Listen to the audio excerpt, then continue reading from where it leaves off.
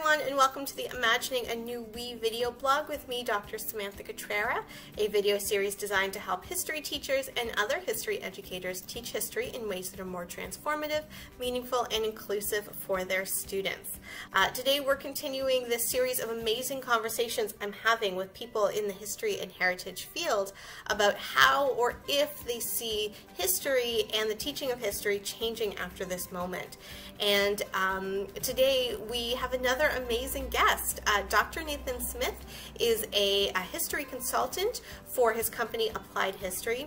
He's also a history professor at university and college level, and I think that his perspective teaching at a college level is really going to add a lot of dimension to this conversation, so I'm really excited about that. Nathan is also a writer, an editor, another Renaissance man, and has done so many different projects that I'm sure that you have seen his hands in, especially related to the World War I commemoration that went from 1914 to 1918, as I'm sure you know. Anyway, let's go over to Nathan. I have a cat at my feet. I have a feeling she's going to make an appearance during the video, but we'll see. Okay, let's bring it over to Nathan.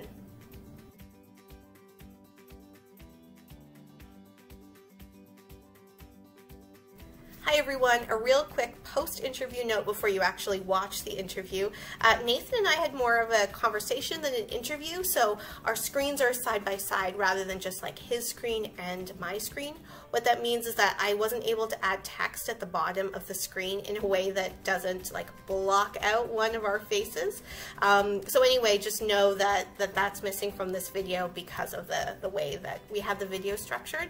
But a cat does show up and look very grumpy, so you know that's something to look for. Anyway, enjoy. It was such a great interview. Hi Nathan, thank you so much for speaking with me today. I know that you are so busy with your consulting work and your teaching work, and it's been such a struggle for so many of us to kind of figure this new timing and this new world out. So thank you so much for making time to talk with me today. Oh, happy to be here. Hi, Samantha. Hi. So with everyone, we have been talking about three different questions, kind of like the present, future, and perhaps the like imagining or community part of what could happen with this moment. So let's just dive right in.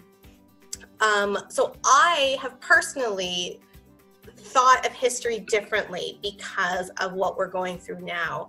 It's really made me think of things like affect and emotion and how our historical record is really like imperfect in kind of capturing that.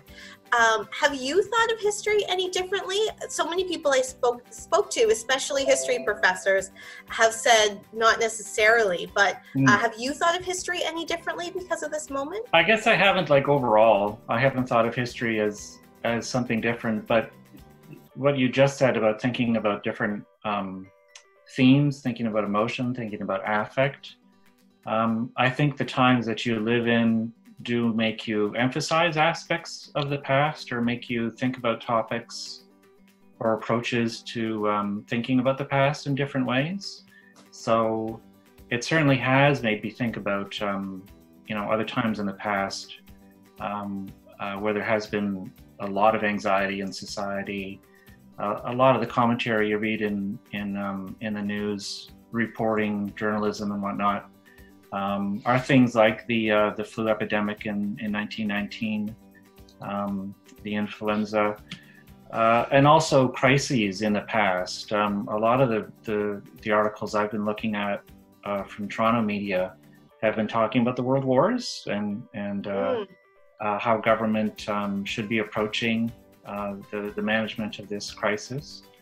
So it does make me think about those sorts of things as a way of emphasizing themes about the past, but it hasn't made me think about history as something different or imagining history in a different way. I want to pick up something that you said at the beginning, and I want to know if I am hearing what you said right. And if I'm not, then maybe you'll still agree with it. But like how our current moment makes us or really shapes the way we think of the past, which then makes me think of like how so much of our history is really a reflection of the present because we're pulling out of the past that help us understand this moment. Did I get that right? Yeah, I think so. I think definitely the topics that we choose to write about, I think, as historians, and what teachers often choose to emphasize is often influenced by the present. I don't think that's a bad thing. I think we want to explain the present and talk about why the past is relevant for it. I know that I definitely do it in teaching Canadian history. A couple of years ago, the Prime Minister issued an official apology for the rejection of the Saint Louis, the ship carrying Jewish refugees from Europe to Canada and to other countries in 1939, which was turned away. And I saw that as a great opportunity to talk about something that happened in the past in the way that it's relevant for the present. And it was in a Canadian studies class in which the issues of immigration and multiculturalism were really big themes in the class. So that's one example of the way that the present, I think, can shape the way that we teach history. Yeah, I also don't think it's a bad thing at all. I think that it's important in this moment, and maybe I guess that's what I mean when I've been thinking of history differently because of this. Maybe how subjective our history is, like it helps us understand how our histories are not objective, and so rather than to kind of go closer to objectivity, but to really understand that subjectivity of the moment that we're in and how and what we teach. You know, one thing I think it does is it makes in the present, it makes a far larger part of society think about society, because the way that our lives have changed, in part have changed because of the disease that society is experiencing. It's forced government to take action, to make all the different levels of government in Canada to take action. Some of them are recommendations, others are legal regulations that we have to abide by. It's forced, I think, then for a much larger proportion of society to think about how society is structured, to think about the role of government, and to think about relations between individuals in society, which we wouldn't normally think about. So to that extent, I think that really is different. We don't normally, we're accustomed to thinking about it because we teach histories of Canadian society, or maybe some other courses that are similar to that. And often our research, I think, is related to those questions too. So I'm used to it, and I find it a challenge in classrooms to get students to think about not only their own perspectives or some sort of mainstream kind of ways of seeing things, but try to think about society overall, the connections between individuals, the different ways that we can organize society, and to also think about the role that government plays in society. I think it definitely makes us think about that a lot more right now. This really reminds me of the conversation I had with Dr. Sean Carlton last week about, he said that these moments of crisis really show you how the structures work. And he was saying in particular, this is really showing how a nation-to-nation relationship between the Canadian government and different Indigenous peoples fail to hold the weight that it should. And so I appreciate you also saying that about we understand our structures differently, because we are seeing how they operate, or how they fail to operate as effectively as we might want them to in these times. I think even more fundamentally, we're just more aware of them. Right. We're just more aware of them. So I totally agree with that view that you just expressed. Disaster or crisis reveals fault lines in society, reveals tensions that exist in society. So I think we're definitely seeing that. Like if you're just to take a class perspective on the effects of dealing with the coronavirus, it's clearly something that falls in terms of risk, falls more heavily on people who are frontline workers, and people with lower incomes that don't have as many options about self-isolating and things like that. So it very quickly, it doesn't take very long, does it, before we start seeing those realities and Right. ones that are already there, but we just notice them. Right. So so I was saying to Chris Sanigan, who's an archivist and comic book creator, when he was talking about archiving, like what this is going to mean for the archives community, I was like, I want to bring in postmodern theory, but I'm going to bring it in right now, because Foucault says that we should really strive for a messy history, because that is more aligned with how society functions. And with what you're saying and what Sean was saying, I also think of Derrida's notion of deconstruction, that it's not just pulling things apart, but rather deconstruction is watching the fault lines that are already there, and what is going to come out from those fault lines. I mean, we don't need to go into a big post-structural discussion, but I actually, just as an aside, I think that might be an interesting thing to do for the video, because it is coming up a lot, this notion of messiness, this notion of structures crumbling, this notion of seeing a different world because of this fault line, because of this crisis. So anyway, just throwing that out there, a little plug for modern history.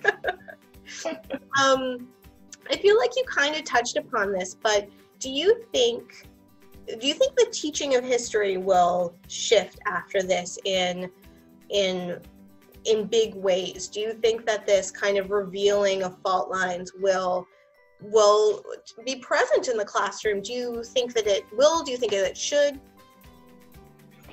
I mean, just based on the people I know who teach history at the college and university level, I think they would choose to use this for examples in the classroom. That there would be a point of, it would be a touchstone that they can use with students to make comparisons with things that happened in the past or realities from the past. Certainly anybody teaching sociology or social science, which are topics I've taught at college, it's a great way of reflecting on social structure and social relations. So I think that's true for history classrooms also.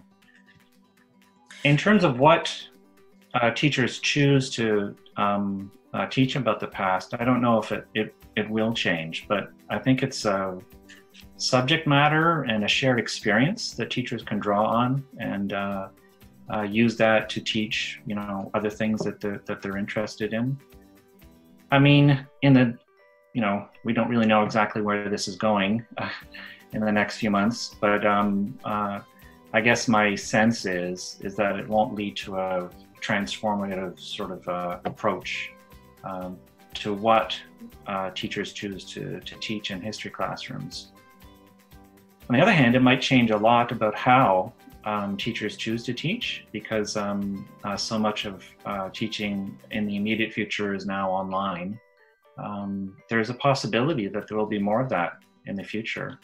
And I don't have any predictions to make about that, but that's always been of interest, right, to education institutions. There's always been an interest in providing online instruction. There's a great hope that it's a technique that can be more cost effective, but also a way to reach students.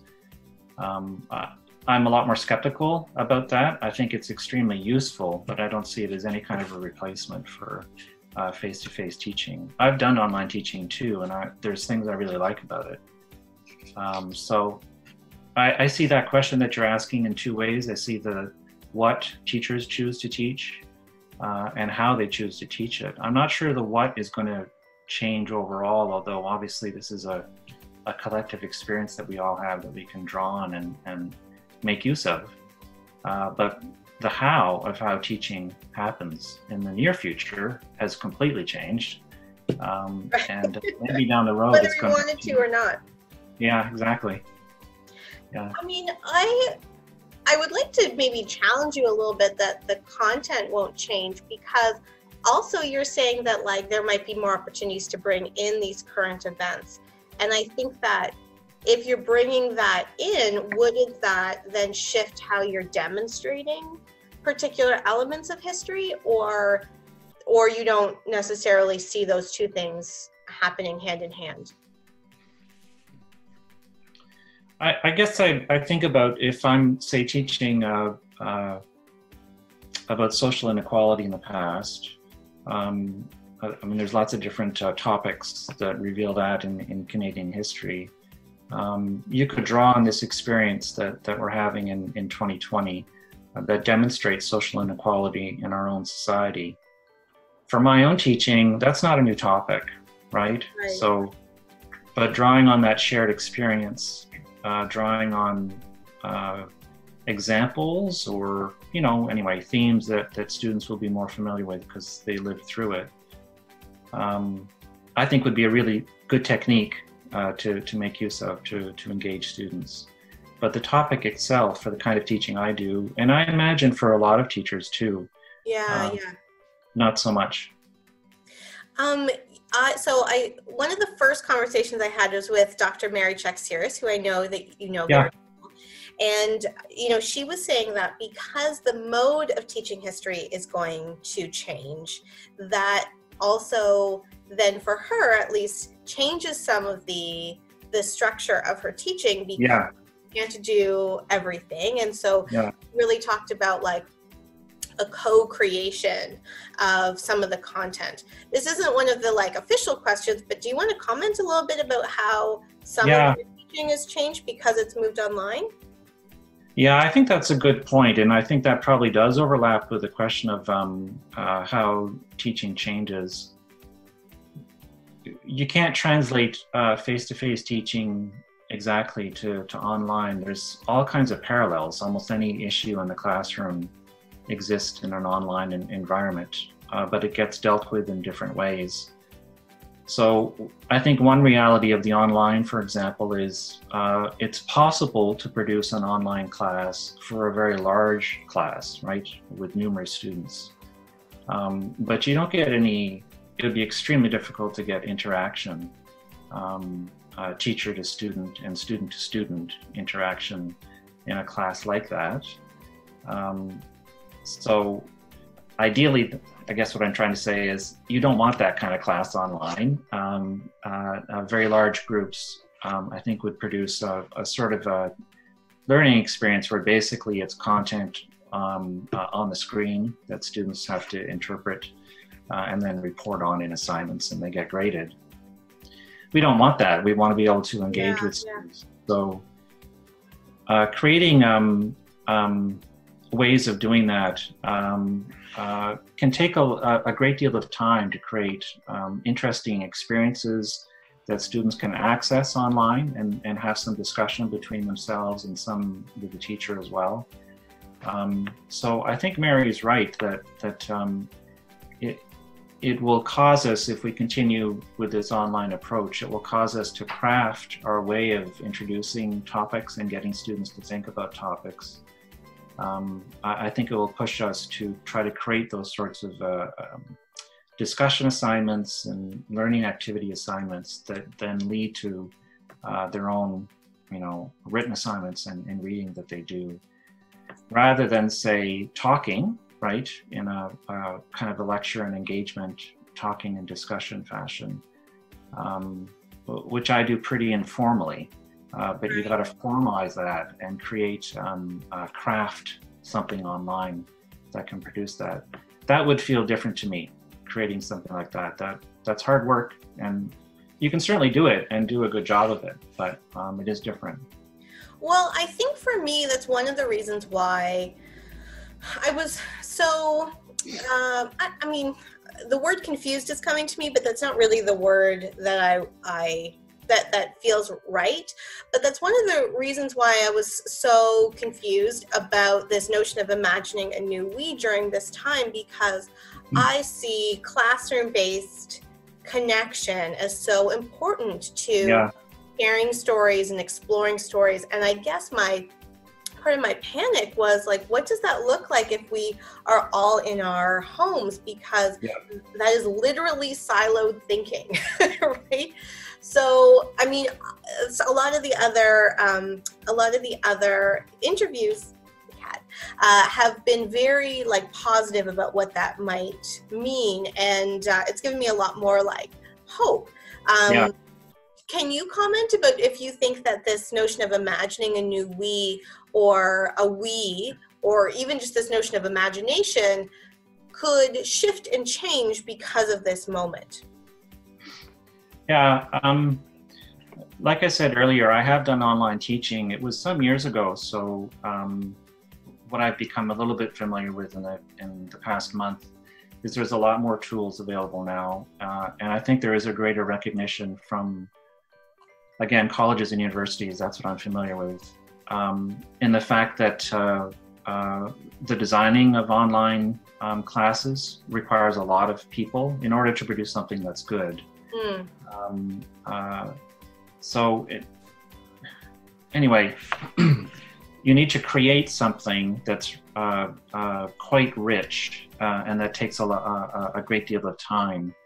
All of your class design, your assignment design, your content design, learning activities, stuff like that, it's all front-end loaded.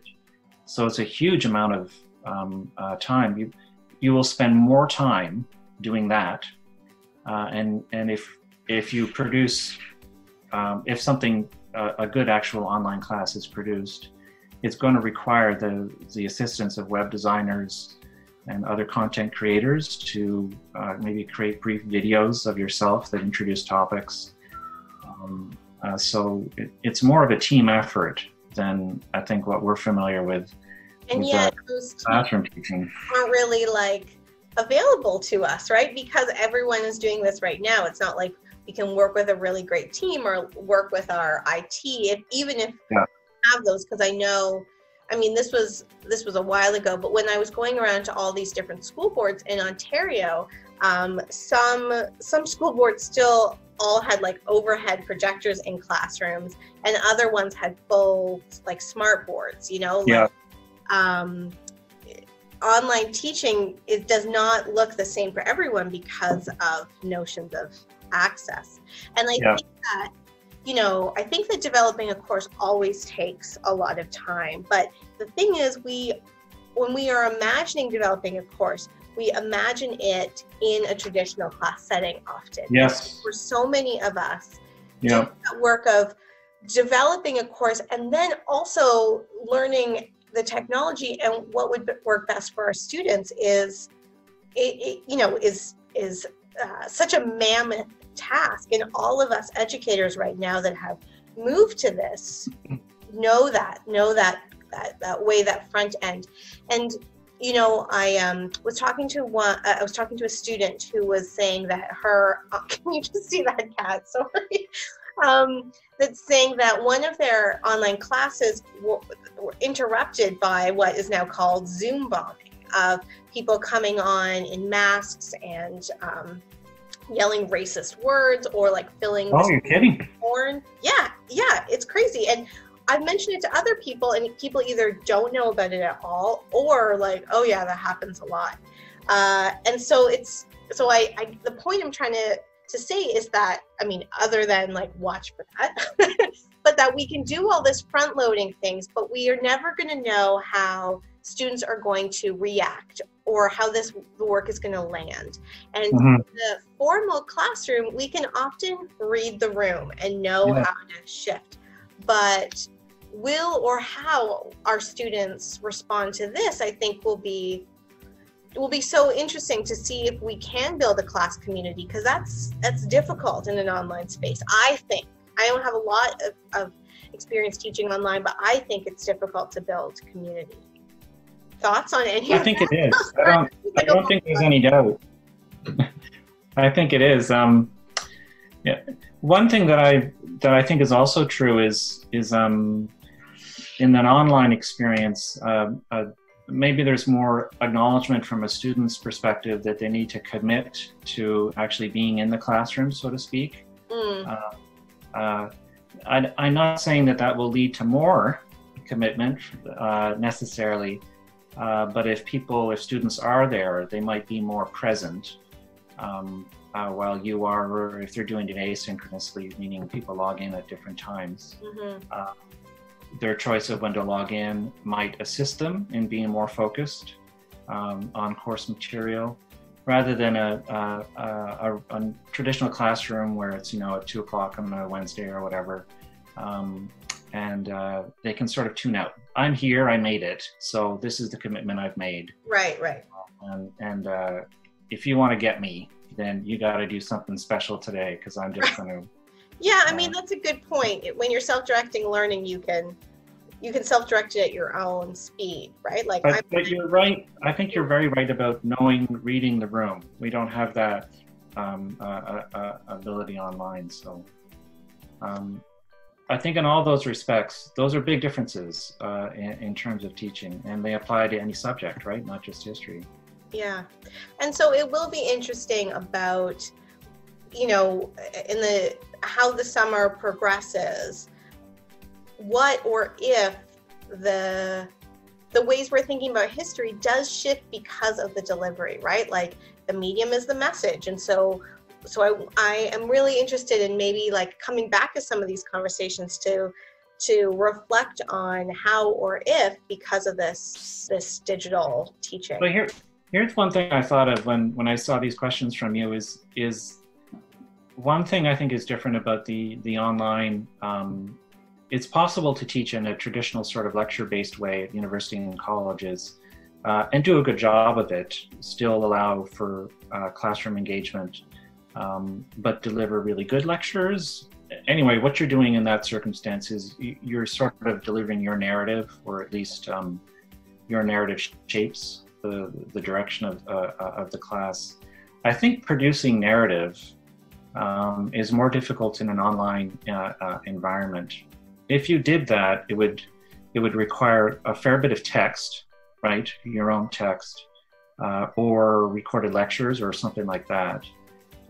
That's not very engaging. If you got to read, 5 web pages of text before you get to the learning activity, before you get to the discussion, and then there's still readings you have to do for that week and report on, that's not great.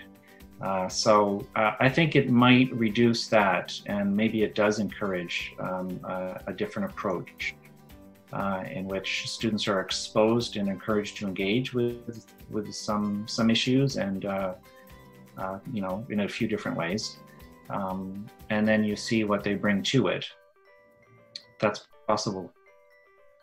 Yeah, and I think that's something that Mary had talked about too. So I think that, like, watching these 2 videos together is really helpful in thinking about these different ways of translating the type of teaching that we want to do into a media that we didn't necessarily choose, right? Thank you so much for sharing these perspectives. Yeah. I think it was really useful and really thought-provoking. And again, it's so nice to do so many of these because the conversation just builds on each other. And yeah, that's fantastic. Well, thanks, Samantha. I enjoyed the conversation too. Yeah, good. Okay, well, we'll say goodbye. I know you got your classes to work on. So anyway, until next time, see you later. Bye for now. See ya. Bye.